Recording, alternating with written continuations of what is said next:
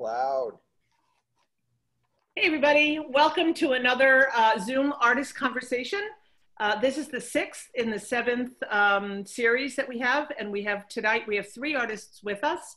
We have Garin Baker, Joy Groesser, and John Caggiano. I can never say your last name correctly, Deborah, I'm sorry. Oh, Groesser. Groesser, okay. Groesser. We're gonna hear a little bit about each one of the artists from themselves, and this is just a way to introduce everybody to our artists virtually in October until we can get to the main event in May, when you'll get to meet everybody in person when they're here painting in May. So we're all very hopeful that's going to happen. So we're just going to go ahead and start. And Deborah, why don't you go ahead and introduce yourself and tell us a little bit about yourself? All right, ladies first. Absolutely. I am Debra Joy Groesser, and I live in Ralston, Nebraska, which is a suburb of Omaha. And I am an oil painter, and I've been doing plein air now for, gosh, 24 years, something like that. So absolutely love it. I do a lot of seascapes, landscapes, and I also do portraits. And I guess as far as, well, I guess I should say, I am also the president of the American Impressionist Society. So CEO and president. I've been president now since the beginning of 2013. So I do that in addition to my full-time art career. And I have a little gallery here in our little downtown. And so I keep really busy. And then my husband's also mayor of our town. So so we keep very, very busy. As far as, I love the Northeast. My dad was born and raised in Maine, and I lived up there when I was a kid for a few years. And so I just love the Northeast. And I love the paintings that I've seen of the Cape Ann area. And so I've always wanted to apply, and schedule never worked out for me. So when I saw how things worked this time and the dates, I thought, hey, I can do this. And so I was really happy that the schedule would work out. So, so here I am. Great. Well, welcome. We're so I'm happy to meet you. I've not met you in person. Nice. It's so nice to meet you virtually, and I can't wait until May. Speaking of the mayor, okay, we're going to move on. So why don't I introduce Garin. Garin, why don't you tell us a little bit about yourself? Sure. Thank you. Thank you, Susan, for doing this. And thanks for Cape Ann for putting this whole thing together. My name is Garin Baker. My studio and home is in New Windsor, New York. I'm originally from New York City. New Windsor is about 60 miles straight up the Hudson River from New York City. And that's where I've been living for, I don't know, the past almost 30 years. Renovated it. It's a big old property we have here. Raised our kids here. And so it's right along the Hudson River, so it's a gorgeous place to paint. It's one of the reasons I moved from New York City up here. I visited my good friend below me, John Caggiano, many times in Rockport and in the Cape Ann area. And last year, I think I applied, but didn't get in. Always wanted to paint the harbors of Gloucester and follow in the footsteps of, well, you know, all the great painters in New England that have painted in the Cape Ann area. John probably knows their names a lot better than I do. You know, people like Emile Groupé and Malpunkt and several others. Their works I've admired, you know, as a plein air painter for many, many years. So I'm so thrilled to be invited this year. Can't wait to get up in the area and paint. So sad that we're not actually doing it this October. That's what I'm really looking to do. So basically, I'm a painter. I plein air painted, although when I started plein air painting, we never really called it that. We just called it painting outdoors.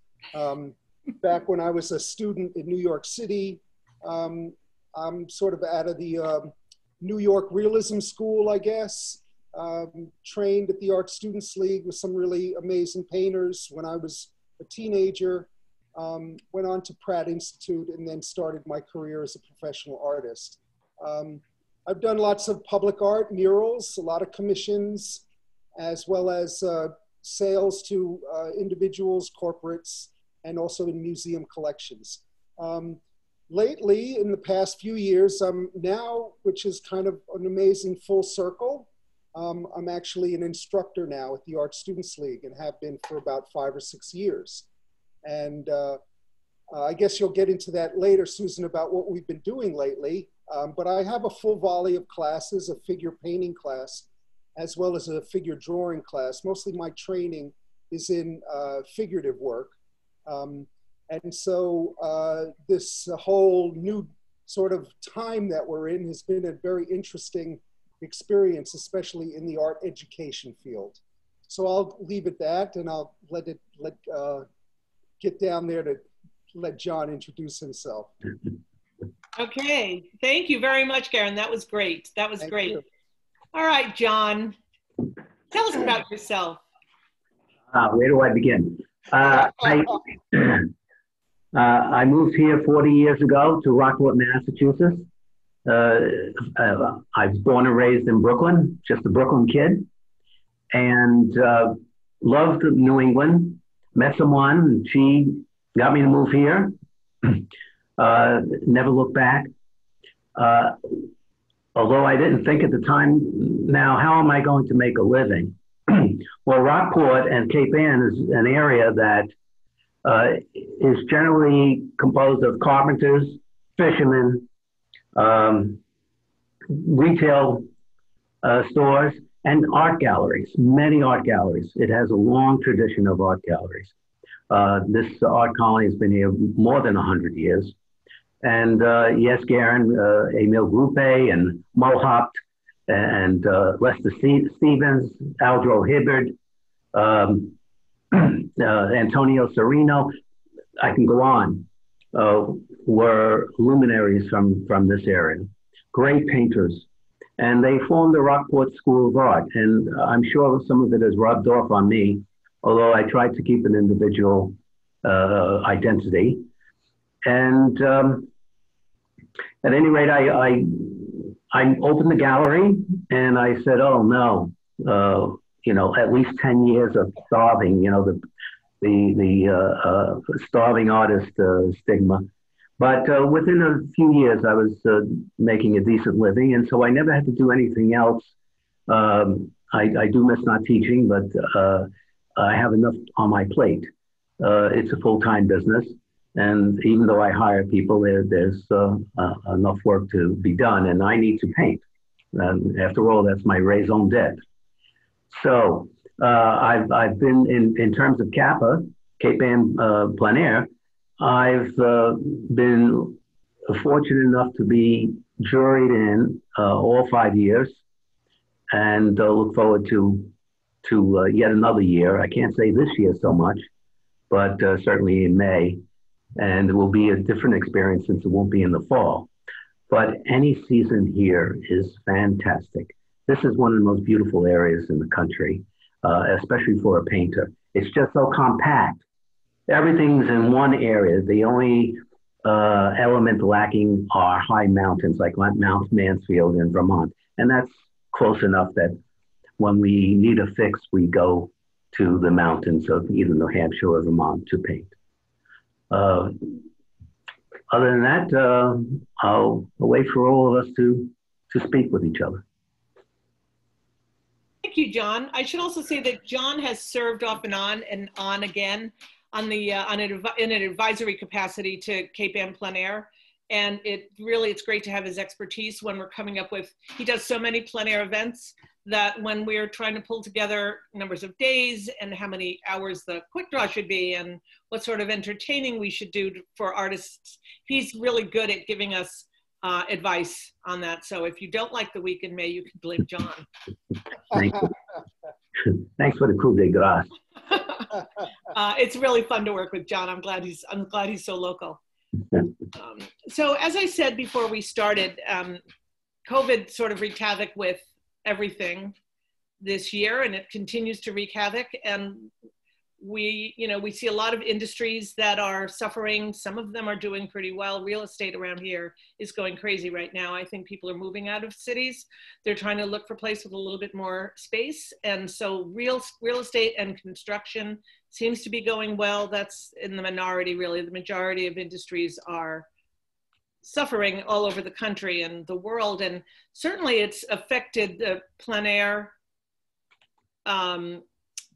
episode of life, the whole plein air event season. It was either abbreviated, some things were canceled, some things were changed. Everybody was really able to think quickly on their feet and start doing things virtually. So a lot of groups didn't, really miss a step, but I've heard from a lot of artists how their lives had just totally changed specifically to your business over the last 6 months. And I just thought maybe you'd like to just share what your experiences have been through this, because it's a pretty major shift in life. So anybody want to start? Just go right ahead and tell us your thoughts.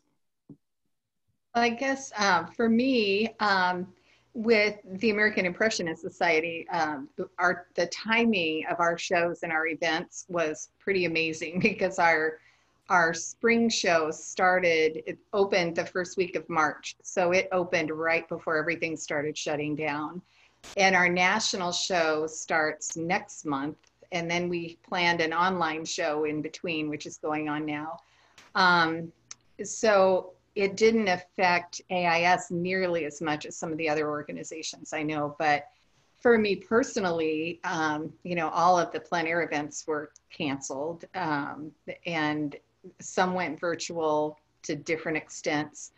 As far as my gallery and my studio, we were doing portrait sessions on Monday nights, which had to go by the wayside, because my studio, I can pack 10 people in there pretty easily, but there was just no way we could do it, during this amount of time. So really miss that. But we do have a group of artists here that have been going out and painting a couple times a week outdoors. And that's been a huge relief. And with all of, for me, I travel a ton. I'm probably gone 6 months out of the year from home. And this year, not so much. And so, for me, it's been an adjustment in that, I've been able to focus more on, painting closer to home. I did do a trip up to the Niobrara River here in Nebraska. It's a beautiful, beautiful area. There's waterfalls, and people are just always surprised. It's like, oh, that's Nebraska. But it's gorgeous. And so we spent about 5 days up there, and they had only had 1 case of COVID in the entire county when we went up there. Wow. And that was right at the beginning of summer. And that was really nice. I got quite a few pieces done. Done some studio work. Worked in my garden. Actually, the crazy thing, my husband and I planted a vegetable garden for the first time since we've been married at 29 years. And so we've enjoyed that. And I've gotten some creativity in by, going back to baking bread and, cooking at home and all those kind of things too. But from an art standpoint, my gallery, we just had no traffic in our little downtown whatsoever. So I still just have the gallery open by appointment. I'm going to just open it up a couple days a week on the weekends once the holidays get here. But income's been way down, obviously, but expenses have been way down too. So overall, it hasn't been the huge hit that I thought it would be. But I think the biggest thing I just miss is, just being with my tribe, my painting buddies. And Sure.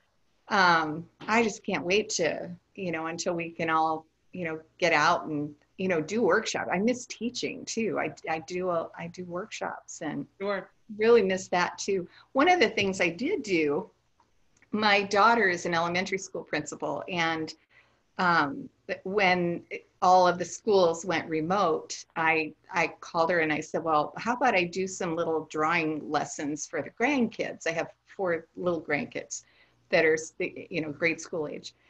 And she said, well, you know, why don't you think about doing them on Facebook Live or on Zoom or something? And somehow that, you know, I can share it with my teachers and my parents and everything. And that ended up being probably the best thing I could have done, because, you know, in the process of trying to process everything that was going on, and, you know, the grief of knowing that all these events were going to be canceled, and, you know, I had to do something, and that was my way of kind of giving back. So I did a series of 25 drawing lessons for kids on Facebook Live over about a 4-month period, and it was amazing. It made me feel good, and I ended up, the big surprise was it wasn't just kids. I had people in their 80s that were doing these classes that I heard from. And so many people just said it was something that they just really needed, and they never had time to do something like that until COVID hit. And so it ended up being a really cool thing. So that's probably the biggest thing that that I did that helped me, and I feel like it did help other people too. So that's great. That really sounds great. You know, I love the story about you teaching the kids via Zoom. I just think that's such a great way to share your experience, your talents with them. That's really wonderful.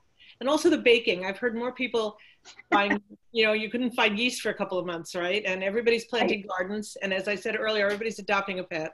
So there are some pretty interesting, good little hobbies that have come out of a pretty dark time. So thanks for sharing that. How about you, Garin? How have you been spending your days? You said that you're continuing teaching through this? Yeah, so that's been quite a transition, but prior to COVID, I mean, I was usually, like Debra said, traveling quite a bit, doing, you know, 2 or 3 public art projects, you know, here in the States as well as overseas a year. But literally about, I don't know, 6, 8, about maybe a little more than maybe 8 or 9 months ago, I kind of made a conscious decision not to pursue that, you know, doing that much public art anymore.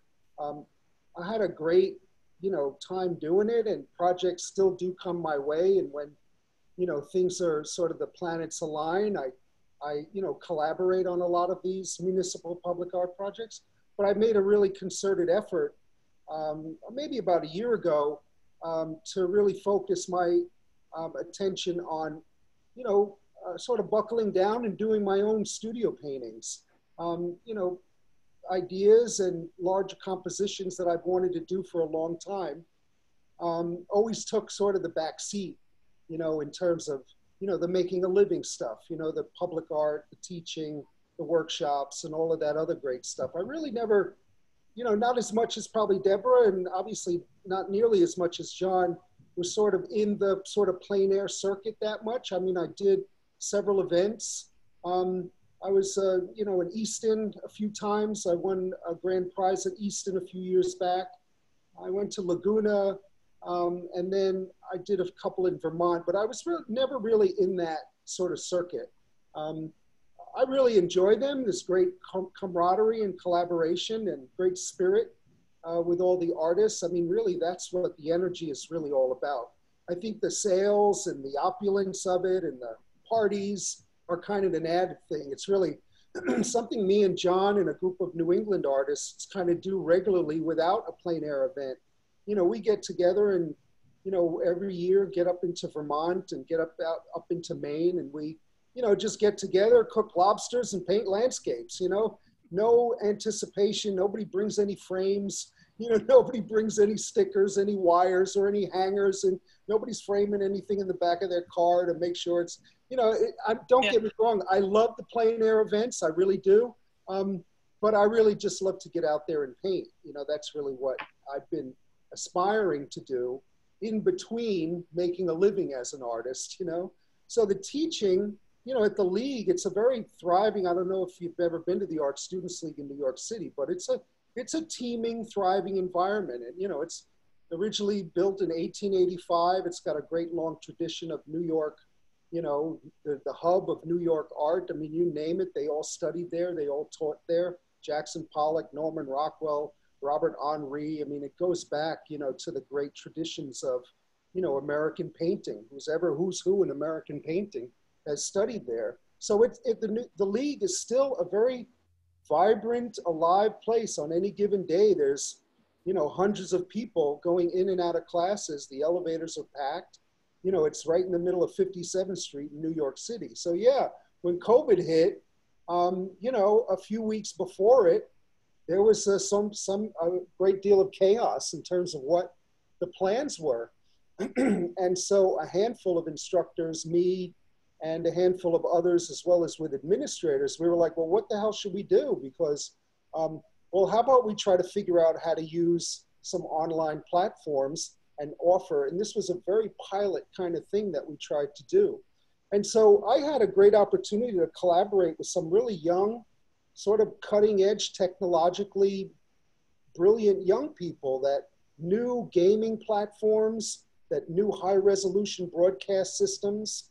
And I was basically, so what do I need to basically become NBC out of my art studio? Because basically that's kind of what you need to do. It's just, high resolution, good quality cameras, fast internet. And so a couple of young, very, very amazing tech, savvy young people basically showed me, the Art Students League helped me get some equipment in my studio. I bought some equipment and different kind of, digital platforms, especially that the gaming industry uses. You're able to basically broadcast, or I'm able to, my class, I'm able to basically show my painting, show the reference material or the model. Likely now we're not working from models, we're working from remote live models, which is a very interesting new thing.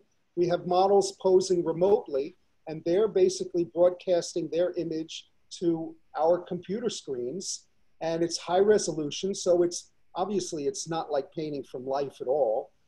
It's like painting from a movie, a still sitting movie image. And then I can basically split my screen so my students can see me in real time doing a very high resolution demo. And so we started that and we started putting it out there. And so usually my class, like drawing class or my painting class, has 25 to 30 students on a monthly basis. And there's usually a waiting list, which is always great. But now with Zoom and with the classes being promoted worldwide, it's not uncommon for the Art Students League to have Zoom classes of 50, 60 students from all over the world. So it's, the registration is once a month. The list of classes goes out, and within 48 hours, they're all booked up. So it's really quite amazing how, there's such a thirst worldwide for the creative, the creative activity of expression and actually learning a particular craft, making something out of nothing with your vision and your skill, I'm just flabbergasted by the amount of people that are constantly asking, how do you do this? How do you do that? And show me this, and what's your palette look like, and this, and what kind of brushes do you use? I'm like, oh my God, okay, take it easy a little bit, And so that aspect of COVID has been, for me, an education, to learn how to use some of this technology. Sure. And for a lot of other peoples to get sort of plugged into a really worldwide and world-known, an amazing art institution that the Art Students League is. Now, with Debra, I have to completely agree with you. I can't tell you how much I thirst and miss, painting from a live model with a group of artists standing and collaborating around each painting from life.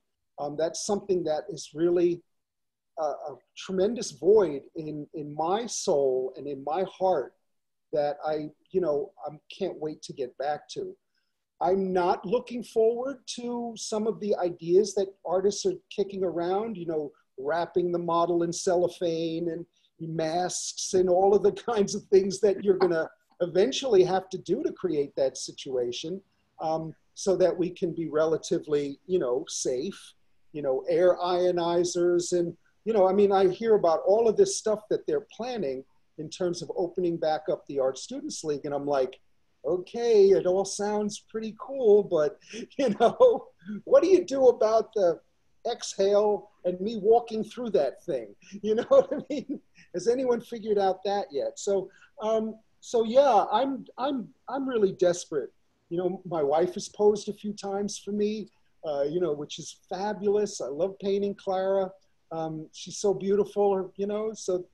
But yeah, on a regular basis to paint from life or draw from the model, which I, before COVID, would do 3-4 times a week on a regular basis. That's something that I truly, truly miss. I do go out often, in the Hudson Valley here because, the Hudson River, I live in the Hudson Valley, and, it's no slouch for getting good subject matter in the landscape, in the Hudson Valley. Not to say that, Cape Ann is not an amazing place to paint, but the Hudson River is one of the golden spots as well.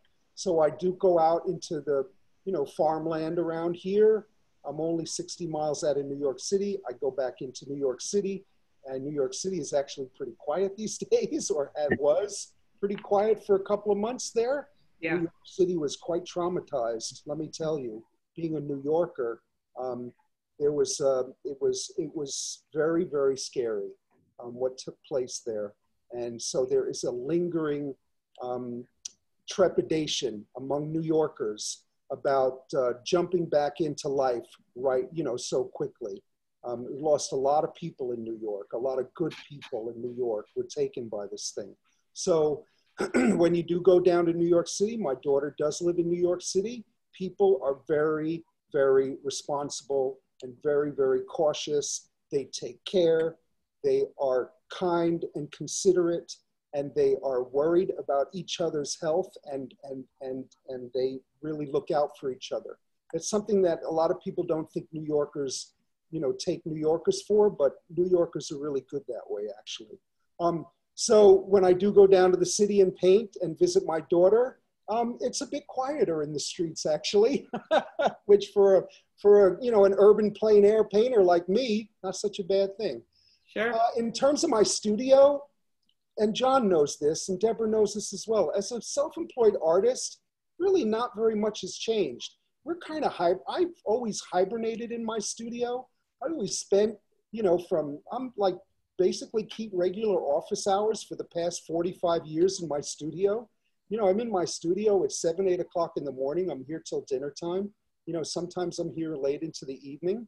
Other than less visitors coming by and wanting to see the work and, be, face-to-face collectors. Because I do have a lot of online collectors. People do seek out, purchasing works of mine online, which I've been moving and pushing and having those kinds of things happen. My studio time and my studio work really hasn't changed that much. And so I think that's true for a lot of professional, independent, self-employed artists. That's why we miss the plein air events. Yeah. Again, as Debra was saying, it's a great excuse to get together because we lead such a solitary existence. Yeah, we do. We just Jones, that term for contact with our colleagues and friends. Yeah. How's it been in Rockport, John? Why don't you tell us a little bit about life in Rockport? Well, it was a quiet summer, and fall will be the same. Obviously, we couldn't even open our galleries until around early June, I think it was. But it's been one long continuum, like we're in limbo. And it's great to get out painting. We can do that here, some of us are alone because we are distant in that case. The subject matter is widespread. It's not normally where there's pedestrian traffic unless you're painting a street scene. So that's all possible, but very quiet. And I mean, my schedule is generally, I'm here at the gallery, I'm in my studio in the back. In between, I do plein air events, most of which have been canceled this year. So that's a disappointment. for the social reasons as well as the economic reasons. Come January, I and most often Susan Lynn, we go to Florida and South Carolina and other places to do some painting events and then just to paint. We show in various places, so we need to supply those galleries. And then around, sometimes April and sometimes earlier, we come back here and begin our routines here. The last time that I was out painting on a trip was March, and Garin and I and two other painters, terrific painters, we went to Vermont, and that's when it hit. In fact, we got there on the 15th of March. I remember. And then all of a sudden started to, almost like a buzz about who was getting sick and who wasn't, and there were a very large group of painters there as well. Aside from ourselves, the four of us, John Trainer and John Hagen were the other two. We rented a cottage and basically stayed to ourselves, cooked. We didn't really go out to dinner or anything. We just really wanted to be careful and just paint every day. But John, so the funny thing is that, in March, it was hitting New York, the buzz in New York was not a buzz, it was a siren, And so I figured, let me go to Vermont, let me get out of New York and go to Vermont and paint for a week. What am I going to be missing here? If anything, I'll be safer in Vermont, right? So I go to Vermont and we're there for a couple of days. And the first thing I hear is, oh, the guy in the cabin next to us just got COVID. And I'm like, I came all the way to Vermont. Wow. And that was last trip, right at that here, and everything was shut down. Sure. And there's been back and forth with the situation across the country, depending on people's behavior. But we're slated to go, Susan and I are slated to go to Cape Ann Plein Air, Texas.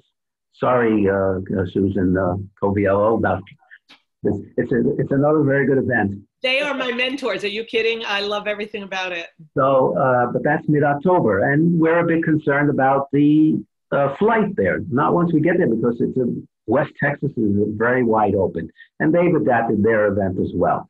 But it will be such a great feeling to get back to see our buddies and just to get back to some type of regular routine. God willing, we'll all be okay afterwards. Hopefully next year things will begin to lighten up. John, do you think you'll go to Florida and do that routine again in the winter, or are you thinking you won't do that this time? Not until there's a vaccine. Yeah. I especially am a little older than I look, and I need to be careful. So, yeah. But I just hope spring's eternal. I mean, I do think that every time people think, oh, the worst is happening and nothing like this has ever happened before, and I guess in our lifetimes, nothing like this has happened before. And it can't get any worse. The sky's always falling. We survive. We do survive as long as we take care and listen to reason. And we'll get through this. Life will always have some changes to it. We don't live like we did 50 years ago. Everything constantly changes. And people need to not panic, but they need to be very careful. And we'll all meet again. We will. We definitely will. Absolutely. In May, if not before. That's right. So what is one thing each one of you is looking forward to with Cape Ann Plein Air? If there's one thing. I'm sorry. No, go ahead. No, Garin, go ahead. There's one spot John took me to. Because last time I was there, John's like, because John painted, stayed at my place, painted in the Hudson Valley. I take him to, good spots, as we call them, Take me to a good spot, And so there's one spot John took me to. It's actually near the Rockport Art Association. They have a parking lot, and on the high ground, it overlooks the Gloucester boatyard, as well as that long view of, I think, Gloucester in the distance, you know, with the church steeples and the buildings. So it's just an amazing view, you know, from, so it's a little perched up a little higher, you know. Is that the North Shore Art Association parking lot, John? Is that what well, it's not from the parking lot. It's a little off to the side, but yep. Yeah. It's a really great spot to paint. It sort of reminds you of all of those great working harbor scenes with the great town sunlit in the distance on a late afternoon. It's just one of those like classic. You know, I tell everyone, you could stand in one spot in Cape Ann and you have a painting, and then you could turn 10 degrees and there's another painting, et cetera, et cetera. That's how chock full this area is with painting material. You could never exhaust it in the different seasons and all that. Debra, you're going to love it. Well, I see, Debra, we see those gorgeous oceanscapes behind you. Yeah. And I'm thinking any one of those could be someplace off of Gloucester or Rockport. So I have a feeling you're looking forward to painting some more ocean scenes and seeing what it looks like off the Cape Ann coast. Definitely. Yeah. And this big one right behind me is one that I did. It was actually Garapata State Park in California. And these other two are actually the bottom ones. I thought that was West Coast. Yeah, it's West Coast. This bottom one's actually, this one's a Ken Backus piece, and then this one's a Ray Roberts piece. Right here. Oh, okay. So I've got a whole, I don't know if you can see them all, but there's a whole bunch back there. Oh, there you go. It's the West Coast because the ocean is the wrong way. Yeah. Yes, that's right. That's how we knew it was the West Coast. Yeah, that's right. There you go. The sunset's on the other side. Yeah. Right. Yep. Very different light for sure. Very different. You, John? What's going to be a different vista for you in May? What would you pick to? What are you most looking forward to paint in May? Yeah. I mean, it's your backyard, but what is there you haven't done yet, or that you'd like to get back to? In fact, I just sold one of my backyard that I had done for CAPA. Good. Well, you know, there's always the favorite spots, you know, the paint factory and the Essex boatyard. And of course, the coast, if there's surf, you know, we'll all run to the coast because the waves are just fabulous. Frederick Waugh City, huh? Oh, yeah. For sure. Yeah. And what about that motif? Is it motif number one? Motif number one. Come up in this conversation has come up in every single Zoom artist conversation that we've had so far. Somebody said they're absolutely not going to paint it. I forget who it was. They said they've heard enough about it and they're not going to go there. I can't remember if it was Matt Barber Kennedy or somebody in one of the other Zooms said, nope, now I've heard too much about it. I'm not going to go near it. John, why don't you tell us a little bit about 40 years. I've painted it a few times, so I won't be painting it either. Believe me. Is that the one with the red building? Yes, it's the Red Fish Shack right here in the inner harbor in Rockport. And it has a unique shape. Yeah. Certainly compared to all the other buildings. Well, that's why it's unique. And it always appears differently because of the different tides, different seasons, the boats that are around it, some of the activities on the wharf, the different weather conditions. It really is a great subject beyond what my snarky remark. But most everyone has painted. It's almost like a rite of passage. When I first moved here, there was an old-time artist, Dick Gibney. He was a World War II artist, by the way. He painted, you know, GI scenes, you know, the war. And he asked me one day, we shared studios in one building, and he asked me if I had painted the motif. I said, what are you talking about? And he says, oh, you got it well painted. I said, why? You know, everyone, I see this image everywhere. And he says, no. He says, a rite of passage. If you don't paint that building, Neptune will just grab you right under, drag you right under. You got to paint it. Okay. You know. So does that have to be the first one I paint? No. Debra, you and I are going to go paint it together. Perfect. It's a deal. Good. All right, you're on. Be happy. That sounds Just to perfect. get it out of our system. All right, it's a deal. That sounds perfect. Yeah. Well, you guys, this has just been great. I could just listen to you talk forever. It's so great to get to know you, Garin, and you, Debra, and not so much you, John. You and I we see each other a little more often than I see these guys. But it's One thing I have to throw in here. Sorry. That's okay. At the end of the week, hopefully, again, back to normal. We will have a very large lobster lunch for all the artists in my backyard, which is on the ocean. And it seems to be something that people look forward to. Can I bring Absolutely. It's so much fun. They catch stripers out of there, don't they, John? You can catch stripers off the rocks here. Yeah. Oh, really? Great. Yep. Wow. I saw it. I saw a guy catch a striper from Yeah. John's back porch, back below his porch on the rocks one afternoon. You can have a striper. Everyone else will have lobsters. I'll have some lobster too, but. Oh, okay. Last year was Duri Wasim's very first lobster. She had it the Thursday night artist lobster dinner that we have at the Gloucester House. And then Sunday, right? Was it Sunday, John? Saturday? At John's, I think she had 2 or 3. She just loved it. And she had never had lobster before. So it was a joy to watch her wrestle with that the first time. Oh, can I have another one?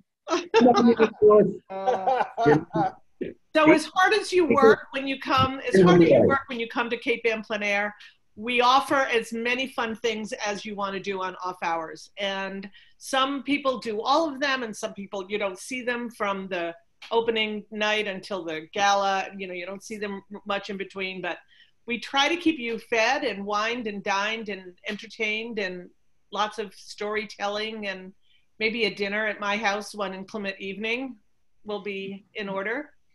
Last year, we were going to do a nocturne evening, and we had a gale. It was a week-long nor'easter. It lasted for a week. I've never seen one move through so slowly. So the weather was tough.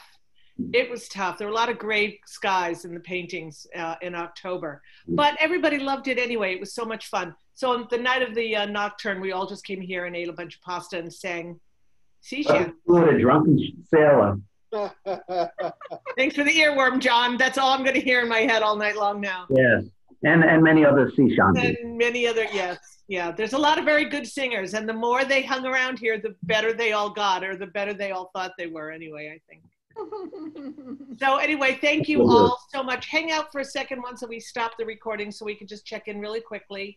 And for the audience, we hope you had a great time listening to these 3 marvelous artists. I can't wait to have you meet them.